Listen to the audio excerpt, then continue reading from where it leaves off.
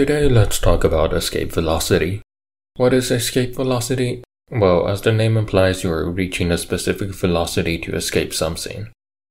I had a better intro thought out, then I procrastinated and completely forgot what it was. Anyways, as for what exactly we're escaping from, well, you see, the entire basis of escape velocity is centered around escaping the gravitational pull of an object. And gravitational pull is something that gets weaker and weaker the further you get from the center of mass of an object. But escape velocity is something that's different from constantly adding speed to counteract the gravitational pull and go into space, which would consist of constantly applying an acceleration greater than 9.81 meters per second to outpace gravity and eventually reach space. Oh no, that's not the case at all. Escape velocity is strictly about reaching a specific velocity and has nothing to do with maintaining a constant acceleration. More specifically, escape velocity is about reaching a high enough velocity where you don't need to apply additional acceleration or propulsion in order to escape the gravitational pull.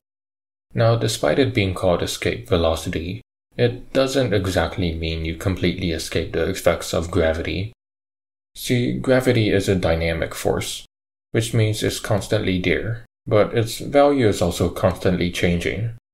So going back to what I said about gravitational pull decreasing the further you get from the center of mass, remember when I said that the further you get from the center of mass, the weaker the gravitational pull gets, and escape velocity operates off of that very premise. If gravity was a constant value, then escape velocity wouldn't exist. The 9.81 meters per second we use isn't a constant, it's more so a standard value that takes the average gravity near the Earth to simplify calculations, since most experiments are done around sea level anyways, where the gravity doesn't change as much compared to higher altitudes. Meaning that if you get far enough from Earth's core, then gravity becomes half of what it used to be. And escape velocity uses that ever-decreasing pull.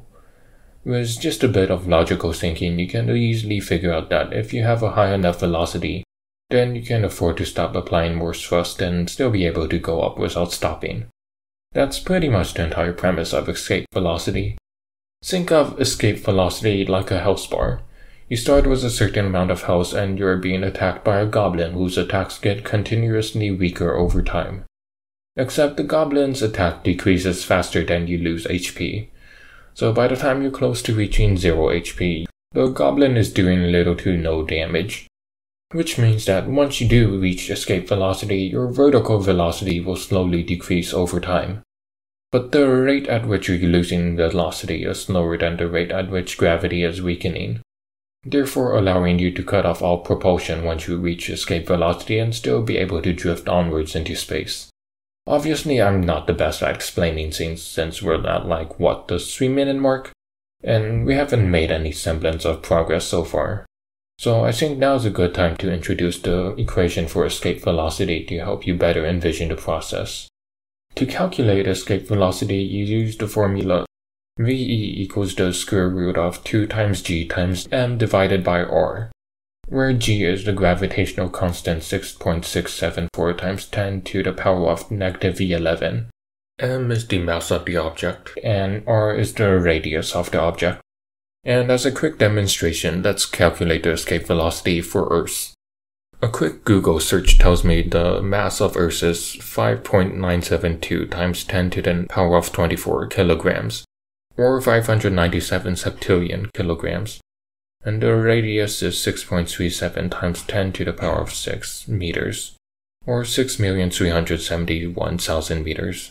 Plug all that nonsense into the equation and we get 11,185.7264924 meters per second. Do some conversion and we get 11.1857264,924 kilometers per second, or 40,268.61533726 kilometers per hour. Which is around Mach 32. To give you a point of reference, that's basically 10 times faster than the maximum speed of a Lockheed SR-71 Blackbird, the fastest plane in history so far. Also, just as a clarifier, any object on Earth would have to reach this velocity regardless of their mass, weight, or size. Whether you wanted to hurl a grain of sand or an infant into space, you would still need to launch them at least 40,269 kilometers per hour. The difficulty lies in getting the objects to reach those speeds.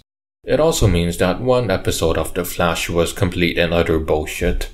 But I guess that's normal for a CW show. Maybe plummeting to your death is the motivation you need. So, to reach escape velocity, you're gonna have to go that fast. Well, that fast is impossible, I can promise you that. Absolute bullcocky. I think it was more so projectile motion and momentum based than escape velocity. Could be wrong though. I will if I jump.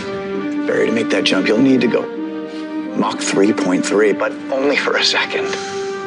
Ah, see? Mach 3.3. Told ya. Mach 3.3 probably has enough momentum for projectile motion. But they referenced escape velocity, so they're wrong. And yes, I am that petty.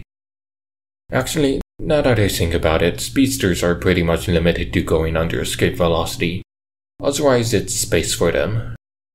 Oh, and I forgot to mention earlier, but the equation for escape velocity, like most equations, doesn't actually account for air resistance, because air resistance is such a pain in the arse to deal with. It's pretty much the bane of a physicist's existence. Nobody likes air resistance, it just makes things harder. Now, there's a saying, easier said than done, where things in practice are much more difficult than it sounds. Yeah, this doesn't apply at all, it's just as difficult as it sounds.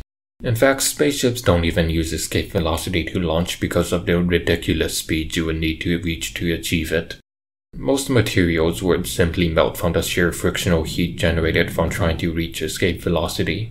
So instead, launching spaceships uses a much more straightforward and brute force method via launching with a slower but constant velocity, with continuous propulsion to maintain that velocity. Anyways, as you can probably guess by now, achieving escape velocity in more practical scenarios is unfeasible at the moment, since even without air resistance we already need a velocity of 40,000 kilometers per hour. And so far the best space shuttle launches we've done have only managed to reach a velocity of around 12,000 kilometers per hour at normal air density, and around 30,000 kph right before going into orbit. And the air density there is already significantly lower than at ground level. The only things that have managed to achieve escape velocity are probes, and probes are designed with the sole purpose of being as durable as possible to survive the pressure from being launched and the sheer amount of frictional heat generated thanks to air resistance. Meanwhile, manned spacecrafts are designed to be habitable for astronauts and protect them from the crap load of hazards involved in space travel. To give you an idea of just how different probes and manned spacecraft are, let's just shove this innocent astronaut inside a probe for a brief moment and then launch that sucker into space. Now, I don't know all the intricacies of how the human body responds to extreme conditions, but I know enough to tell you that you'll probably end up with a bloody, flaming mess and the astronaut explodes from the pressure and your splattered blood will probably just start boiling from the sheer amount of heat. It might have been better if we just shoved the astronaut into an incinerator instead. Also, did I just say that probes have managed to achieve escape velocity? Well, I lied. That was a perception check. And if you just accepted it as is, then you should probably stop watching shorts for a while. But if you pass the perception check, I don't know, you have my worstless validation, I guess. It's like I said. The escape velocity equation doesn't account for air resistance, so probes achieving escape velocity is like a half-truth. The speeds probes have reached is only enough to achieve escape velocity in a free space or a vacuum, but they fail to achieve true escape velocity. I'll probably try doing some bullshit calculations to figure out the true escape velocity sometime in the future, I guess. Anyways, back to escape velocity. Everything with mass technically has an escape velocity. Just like your mom, for example, who has an escape velocity of approximately 2,796.43 meters per second. I'll let you do the math on that one. Now, to calculate the escape velocity for anything and everything, all we really have to do is keep g the same since it's a constant, and then replace the values of m and r.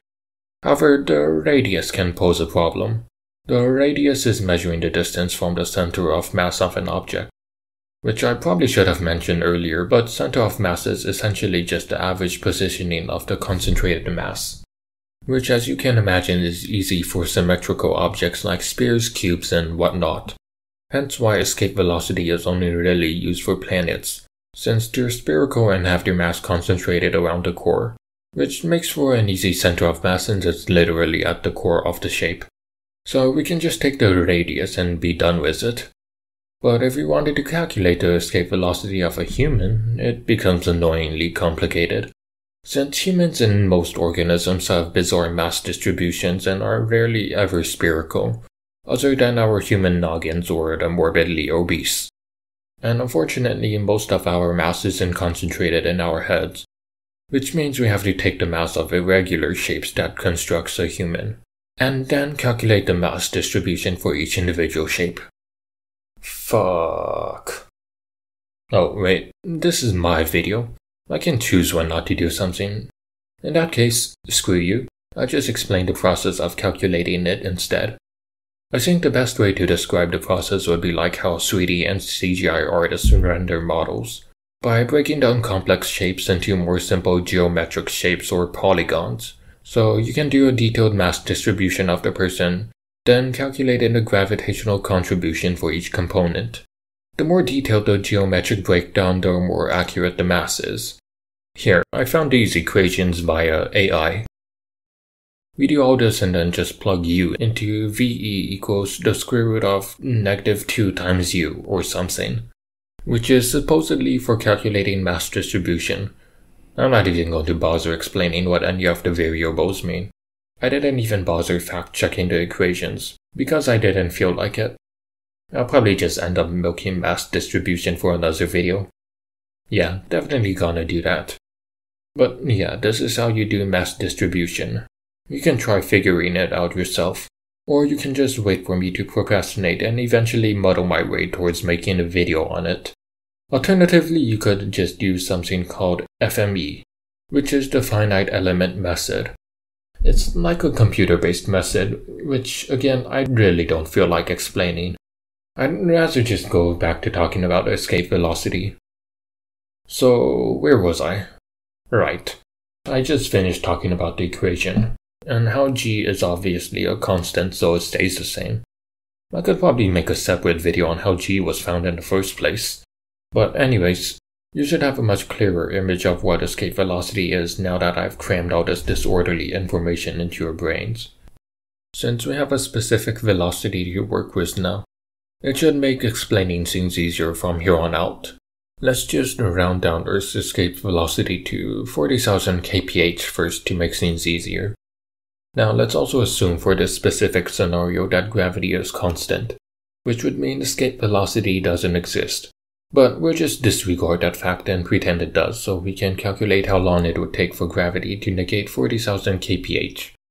So if you first convert meters per second to kilometers per hour, then 9.81 meters per second translates over to 35.316 kilometers per hour, which is about 0.08% of 40,000 kph.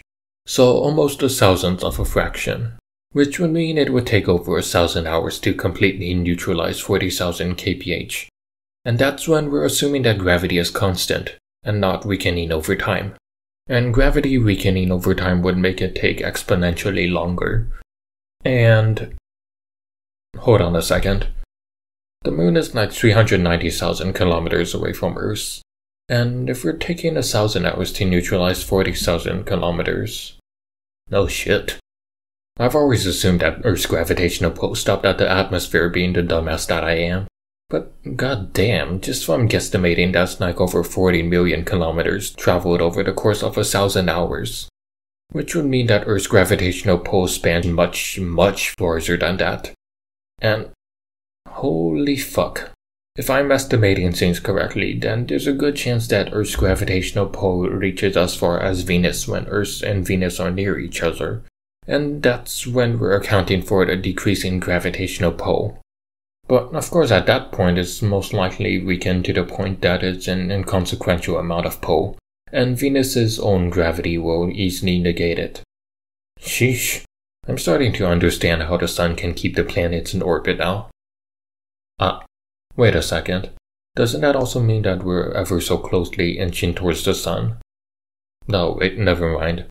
Turns out the centrifugal force from orbiting the sun is enough to bring us to a net neutral. So we don't have to worry about that doomsday scenario for now. At least until the sun grows bigger. Okay, wait. Never mind again. Not about the doomsday scenario, but before that. A quick Google search has told me that Earth's gravitational pull technically spans for an infinite range, because apparently gravity itself operates asymptotically, which means that everything has a gravitational field with infinite range. So, I guess you could say that my influence is endless, if you just ignore the part where the further you get, the more infinitesimally close to zero it gets. You know, just as you're actually starting to like physics, they suddenly hit you with the goddamn limitless technique. And there's an annoying number of things in physics that operate asymptotically, isn't there? Oh god. I think I've actually managed to trap myself in an endless loop of scientific topics. The more I learn, the more things I don't understand and become curious about. I don't think I'll be running out of video ideas for quite some time now. Just gonna depend on my work ethic, I guess. Anyway, let's break down what operating asymptotically means. If we revisit middle school maths, then you'll probably remember something about asymptotes. You know, these graph scenes where you get infinitely closer to zero, but never actually reach it. Yeah, that stuff. In the case of escape velocity, then it means that with gravity spanning for an infinite range, then as gravity is decreasing your velocity, at the same time the strength of gravity itself is decreasing.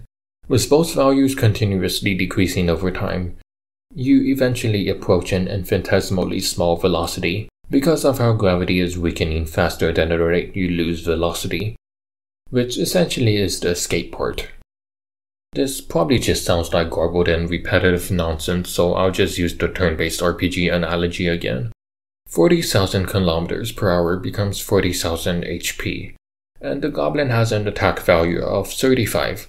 So if you go first and you debuff the goblin's attack by 0.01%, you lower the goblin's attack value to 34.965, and then the goblin attacks you, lowering your HP to 39,965.035. Nah, shit. I'm gonna need to have a constantly updating value for this, aren't I? Give me 1 second.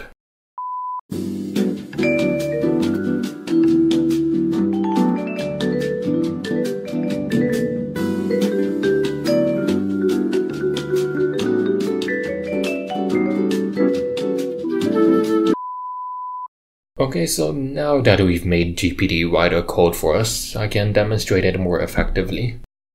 See, turn 1 matches up to what we said earlier, and then 4,999 turns later, your HP has been reduced to 5,270.00367967676802.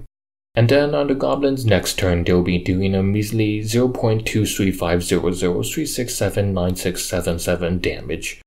You can understand why it gets simplified to escape velocity, right? With how slowly you're losing HP or velocity, you might as well have completely escaped it. I was not expecting you need to use some coding when I first started this, but let's move on to the conditions required for escape velocity to apply, or rather the nuances behind certain scenarios where escape velocity works or doesn't work. First of all, escape velocity can't exist if gravity is constant everywhere you go, because a constant force means you would need a constant force to resist it. Secondly, as a quick recap, escape velocity operates off of the premise that the gravitational pull gets weaker and weaker as you get further and further from the center of mass, so basically the same I just said. And thirdly, there are 2 types of velocity, practically speaking: horizontal and vertical velocity. On Earth, escape velocity is achievable using both types. However, strictly speaking in a theoretical sense, vertical velocity is really the only thing that's necessary to achieve escape velocity. And like we just went over, escape velocity does not mean that you completely escape the effects of gravity. Gravity still applies. Your vertical velocity will still continuously decrease, with emphasis on the vertical part. It just decreases by an inconsequential amount. Which brings me to a scenario where escape velocity is impossible to achieve using only horizontal velocity, which would be if the Earth was perfectly flat. Just to reiterate, escape velocity only needs vertical velocity to become achievable. The reason why using only horizontal velocity works on a round Earth is due to the slight curvature of the Earth. Here, observe my shitty animation. See, as you gain speed, eventually gravity loses its influence on you since you're going fast enough to treat the slight curvature of Earth as a ramp. The slight curvature becomes a significant curvature due to your speed, which in turn allows you to treat it as a ramp. And the ramp converts some of your horizontal velocity into vertical velocity. So you're converting horizontal velocity to vertical velocity. If you don't convert any of the horizontal velocity, then you can never achieve escape velocity. For anyone that's driven a car in any context, just think of a small hill. If you go up the hill at a slow speed, your wheels stick to asphalt. But if you go fast and furious, your car will probably ramp off of the peak of the hill and gain some airtime before crashing back down from gravity. Reaching escape velocity in this context would mean gaining infinite airtime where you're technically constantly falling back down towards Earth, but never hitting the ground since your velocity has reached a significant enough value to render the gravitational pull as inconsequential. Planes, for example, are constantly falling back towards Earth, but the winds generate enough lift to counteract it. But even then, the plane has to readjust itself every once in a while. Anyways, all this means that escape velocity is impossible to achieve using solely horizontal velocity, unless you have a method of conversion. A scenario demonstrating this would be having a perfectly flat surface that spans infinitely. No matter how fast you go horizontally, you won't achieve escape velocity. However, as long as you introduce a method to convert the horizontal velocity to vertical velocity, then you'll be able to achieve escape velocity as long as you convert enough velocity over to vertical velocity. The faster you go, the more significant the conversion is. But even then, there's no guarantee you'll achieve escape velocity since it's just a lot of nuances and specific conditions like achieving enough vertical velocity, loss of speed from impact, and loads of other pain in the ass conditions. The only scenario where escape velocity doesn't exist in technical terms would be black holes. Although I guess not existing would be a rather inaccurate description, since black holes have such a strong gravitational pull that not even light can escape its pull, and light moves at, well, the speed of light. And light is also how we see stuff. And if not even light can escape a black hole, then there's no chance we can see if there is something that can escape black holes. Unless equipment and stuff. Man, why doesn't college teach stuff like this? I'd rather learn about stuff like this. But nope. Instead, we learn about shit like calculating electrical fields without actually learning what they do and how they work. Oh, and as a side note, the kinetic energy must equal the gravitational potential energy at the surface of the Earth to reach escape velocity. It's not entirely necessary information, but it does help give a deeper understanding of why and how escape velocity functions. I'm sure it means something to someone smarter, but I won't bother going into any more detail. I'd rather keep things strictly velocity-based for now. Anyways, I don't think there's really anything else for me to cover about escape velocity, except for the really complicated stuff that I didn't even know existed. So let's finish off the video by doing some useless bullshit calculations just for the heck of it. Let's see. Since it's easier to use spears for calculating escape velocity, let's just go with a baseball then. And we'll use Major League Baseball rules for the baseball dimensions, which according to Google, baseballs have a radius of 1.45 inches, or about 0.03683 meters, and weighs around 5 ounces, which converts to 0.1417476 kilograms.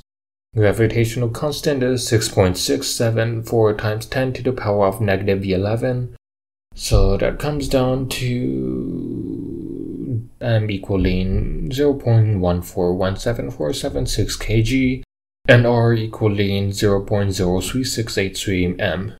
Plug all that in and we get an escape velocity of 0.000226665.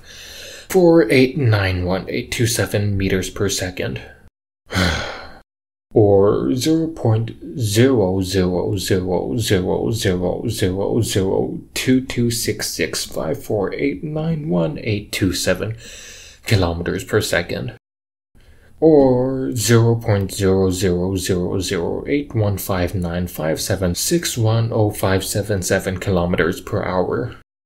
I don't even know if I can give you an idea of how slow this is. Let's see.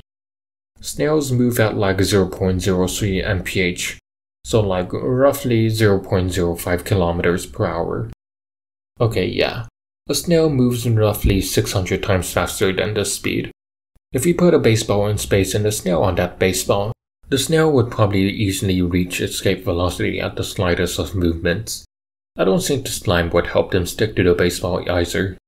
I think the only thing that could stay on the baseball would be microorganisms or something. Now, let's do one last set of calculations. Say you and your homie are on the moon. In order to toss them into the endless void of space, you would need to yeet them at, Google tells me that the moon's radius is like 1,740 km. So 1.74 million meters, and then 7.3476739 times 10 to the power of 22 kilograms. Or roughly 7.3 septillion kilograms. Makes you wonder how Gru was even able to pocket the moon. Wait. Superman was recorded to effortlessly lift 200 quintillion tons with one hand, which would be 20 septillion kilograms. So my headcanon is that Gru is as strong as Superman, if not stronger. Shut up, I don't care if the moon's mass decreased proportionally with its size, so Gru is as strong as Superman, and you can say nothing about it. If you have a problem with that, then you can write an angry comment and stick it up your ass. Oh right, I was calculating escape velocity. My bad. If we just plug everything in, we get 2,374.1512749 meters per second. And then 2.37415127491 kilometers per second, which in turn becomes 8,546.94458968 kilometers per hour. The moon's escape velocity is almost 5 times smaller than Earth's, which is still like more than 2 times faster than a blackbird. You know, as a kid I always thought the gravity on the moon was so weak that if you jumped too hard you would fly into space. Boy, was I wrong and stupid. Well, turns out there's no conventional way to chuck your pal into space. But if you do find a way, then they'll probably drift through space until the minuscule amount of gravity eventually slows them down to an excruciatingly slow crawl where they'd be doomed to barely move for all of eternity. Unless they manage to crash into your planet before that happens. But wow. Who knew you could learn this much in a few days? Why am I even going to school? I'm just getting extorted at this point for a fancy piece of paper. I mean, just look at me. I'm not even someone hardworking. I'm a master at procrastination, and yet for me to be able to learn this much with some on and off research over the course of a week, just think about what you could learn by yourself.